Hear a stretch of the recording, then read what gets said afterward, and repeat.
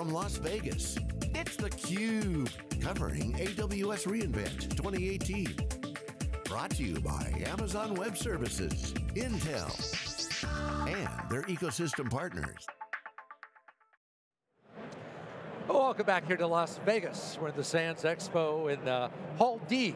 Perhaps if you're in the area, come on by. Say hi to Justin Warren and John Walls here on the set of theCUBE. Joined here by David Cramer, who is the President of Digital Service Operations for BMC Software. David, good to see you. Good to see you, thanks All for having the way me. from Austin, Texas, deep in the Lone Star State. Yes, sir. All right, so everyone's going to the cloud, right? That's obviously, you know, why so many people are here. What are you seeing in terms of how are they getting there, what are they doing there, and who hasn't made that move yet? Why not? Yeah, it's a great question. So a lot of people are on different spots in this journey. Some people are just starting out with the journey to cloud, which is surprising, but as popular as cloud is, there are still some companies out there who just haven't made the move. Sometimes for regulatory reasons, sometimes for cost reasons, or sometimes they just don't have the business need or they don't see the opportunity. Then the majority of the customers I talk to are somewhere on that path. They've either begun to move applications, or they're actually moving applications and building new applications to take advantage of the cloud.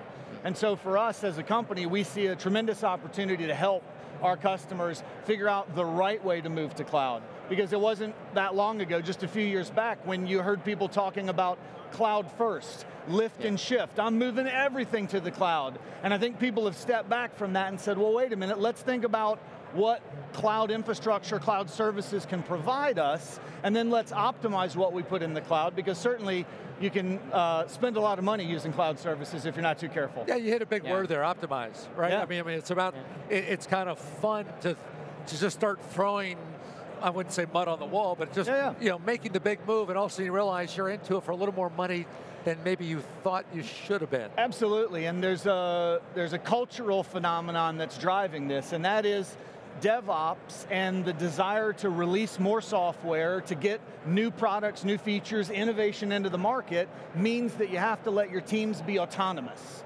You can't have a command and control structure where every decision comes from the top. But that autonomy creates an opportunity for waste, creates an opportunity for mistakes, misconfigurations, security issues.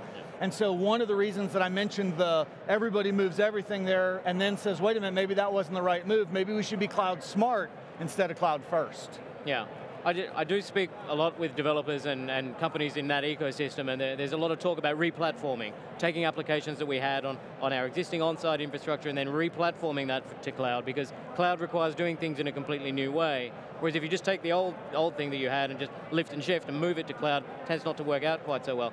But we're noticing a trend, and we've heard that a lot today here at this show, that people aren't moving everything to cloud, and we now have a change in Amazon's view of the world that actually cloud is not the one true way. You are actually allowed to have some stuff on site now. Yeah. Some things can stay there, and that's okay. Yeah. So what is BMC doing with customers to help them decide which things should be moved and which things should stay where they are?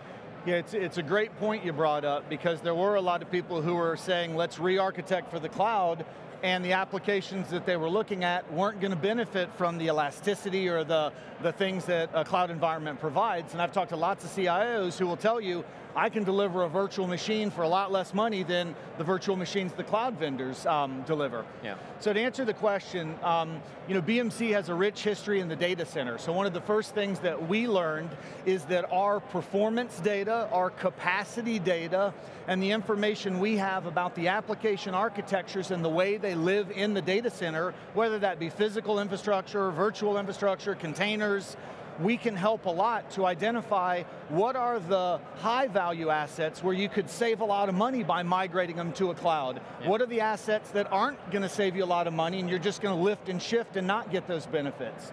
So I'd say that from a performance and capacity optimization standpoint, that's one of the starting places. Okay. A second is application discovery and dependency mapping. One of the challenges in IT has long been, what do I have and how is it configured? Yeah. If I'm going to move something to the cloud, I sure need to know what it looks like in my data center, and so we provide a lot of help there with our world-class discovery technologies. Right. Another thing about moving to the cloud that we've heard with a bunch of previous guests here on theCUBE today is security.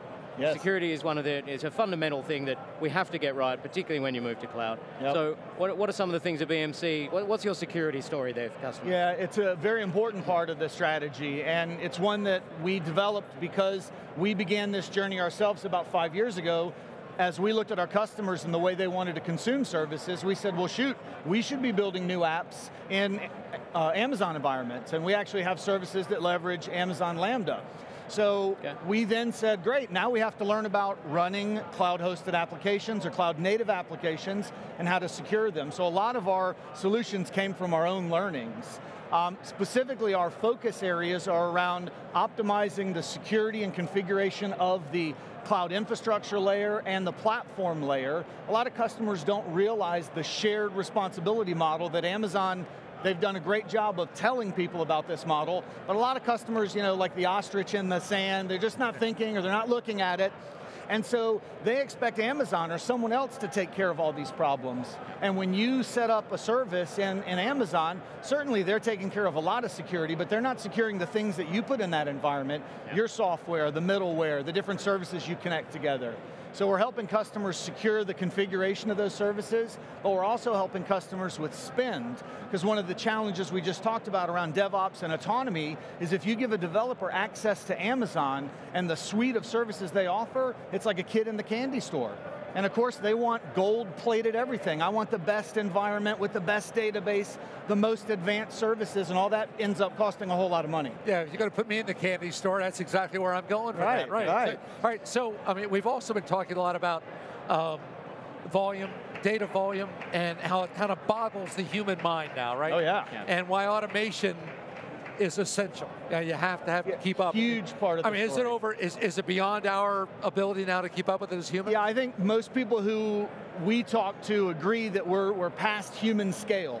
When you begin to look at the number of containers that services like Google Maps, if you do some research, they're spinning up millions of containers every day and then spinning them back down in some cases. So you can't take old methods and old approaches to an environment like that, where you're at hyperscale some of the time and you're not at hyperscale other times. And so we've seen a huge shift in mindset.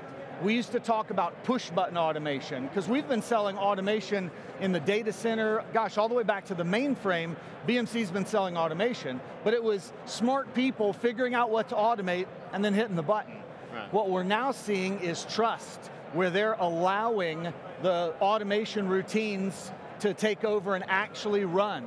Now, in some cases, that's driven by machine learning and really advanced algorithms. In other cases, it's very simple, policy-based. But we are seeing a big shift from, I don't trust automation, to, gosh, I have to trust it. Yeah. And I think some of that's based on Amazon themselves, with things like auto-scale rules. It's still got to be hard to seed control like that when you're used to doing it yourself. And now to rely on another mechanism, it's like, that just runs against my nature. Yeah, and it runs against the DevOps cultural trend we talked about, where you're trying to let the teams be autonomous. Yep. Every CIO I've spoken to in the last 5 years cares about what they call guardrails or governance. They realize that it can't be top-down decision-making, and that they have to let the teams have some freedom. But they also realize that if they don't put up guardrails and they don't restrict the choices, restrict the opportunity for mistakes, they're going to be in trouble from a cost or a security or even a performance perspective. Yeah. Innovation is fabulous until you fall off a cliff and die. So we do actually need to have a fence at the edge of that cliff. That would be a good plan. Well, and if you talk to the DevOps teams themselves, one of the things I always like to ask is, who are the ops guys in the room? Yeah. And normally you have a bunch of developers, and you ask, well, who cares about compliance?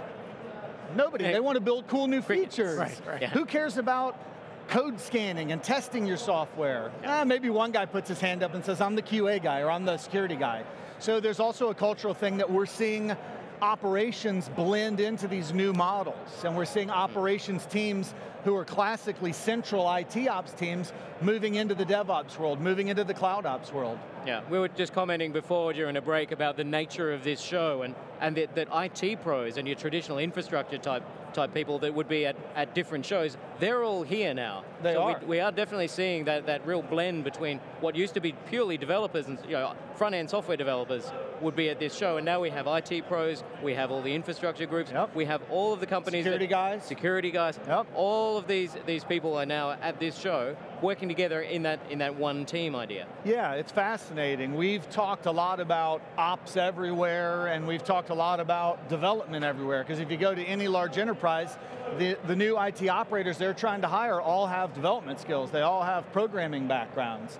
And they're all coming to shows like this because they're being tasked with this concept that BMC calls run and reinvent. You got to continue to run your existing business. Well, who better than the IT operators to do that? They've been doing that for years. But you've also got to reinvent and you've got to compete.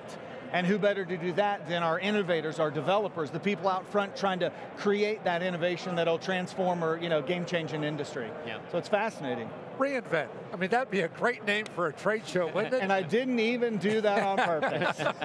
David, thank you for sharing your time with us, and good luck on down the road. Great, thanks a lot, guys. David Cramer joining us from BMC Software. We'll be back from reInvent in just a moment. We're live here in Las Vegas. You're watching theCUBE.